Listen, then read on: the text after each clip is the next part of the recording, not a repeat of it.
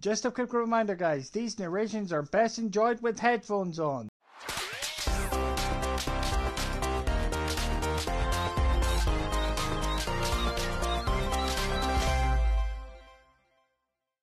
Before the review kicks off, a quick announcement for the DGR Plays team.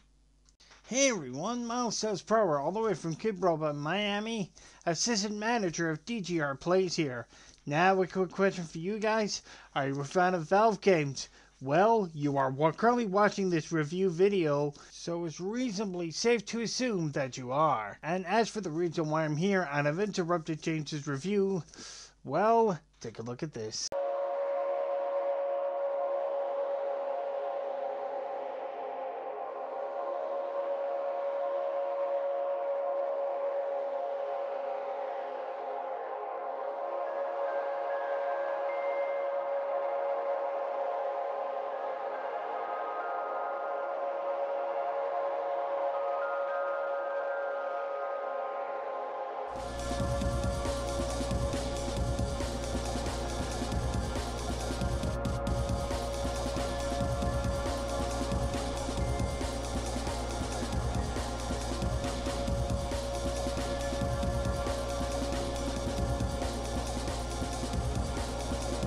Gordon Freeman in the flesh, or rather in the hazard suit.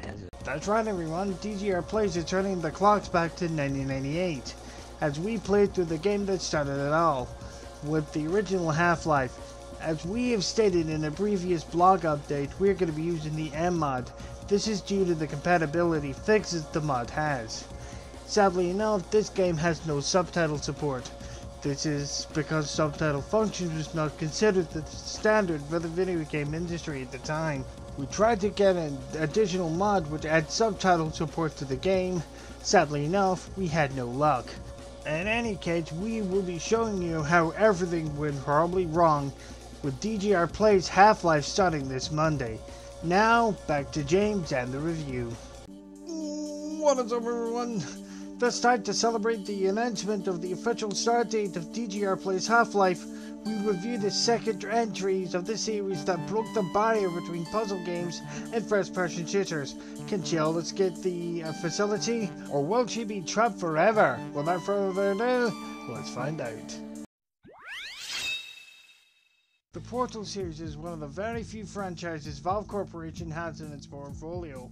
The first entry was released as a part of a compilation of 5 games, including of Half-Life 2. Although the game was released for 2004 that fateful year. However, the compilation contained the 2 episodes for the game, and the long-awaited sequel to the popular class-based shooter, Team Fortress Classic. This particular title was released for the PC, PlayStation 3 and Xbox 360 on the April 18th of April 2011. The title was also ported to the Nintendo Switch as a part of the Portal Companion Collection. The game takes place just before the events of Half-Life 2. Now I will try my best to keep this review spoiler free from the original It's Half-Life as possible. The Black Mesa incident, More on that on Monday, drew the attention of an interplanetary empire known as the Combine. After the 7-hour war, humanity has been transformed to a slave race. Meanwhile, in the dormant chambers of Aperture Science, the AI still remains in the facility as GLaDOS and Wheatley kept the facility and its secrets out of the Combine detention. Our protagonist, once again, lies dormant in a relaxation vault. It is up to you to navigate through the twisted chest chambers with help and guidance from the GLaDOS and Wheatley, and once again, escape the facility. The accessibility scores are as follows. To get the ball rolling, visibility, give it 10. Although there is no colorblind mode available in its interface, but there is very little need for one. There are no color-coded elements that will cause an issue for a player with visual impairments. The 2 portals colored orange and blue. This color contrast does not affect colorblind players whatsoever, so a player with a visual impairment should be able to play with no issues. Next up, audibility, another 10. This game has closed caption support. That means even the sound effects or subtitles This allows a player with a hearing impairment to get immersed in the game by building a mental picture of what's going on in the game as the story progresses. However, there are no fun customization options available in the menus and subtitles. This puts a player at risk of getting any eye strain as the menus and subtitles are read. So this game is very accessible with a player with a hearing impairment. However, more customization options in terms of font size make this game a lot more accessible. Next up, mobility has got a sky high 11. In the PC version that was used to test it, the keyboard and mouse controls can be fully customized. What makes this game more accessible is that there are controller support right out of the box. The button layouts can be fully customized while using a controller, and numerous stick layouts can be changed on the fly. This gives you more of a choice on which device you want to use while playing this game. This makes the game a lot more accessible when taking mobility players into account. So mobility impaired players will be able to play this game with no issues whatsoever. To round things off, gameplay give it 10. In short, this game is an excellent sequel to the legendary game that broke the barrier between puzzle games and first-person shooters.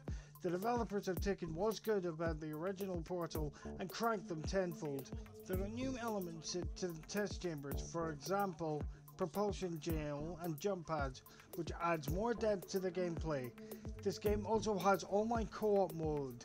As the name suggests, this allows you to team up with a friend and tackle new test chambers specifically designed for teaming up with a friend or random player online. However, due to the game's age, there are very few people that still play this game online, which is not that much of a pity, as the game is a lot more fun when playing with an actual friend online. In summary, Portal 2 is an excellent addition to the Portal series.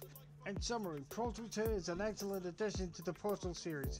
gameplay has a lot of depth and additional modes, for example time trials and co-op modes, which keeps you playing as you strive to beat your friend's time on a particular test chamber. The game is also backwards compatible. This means that the game is playable on your Xbox One and your Xbox Series S and X consoles.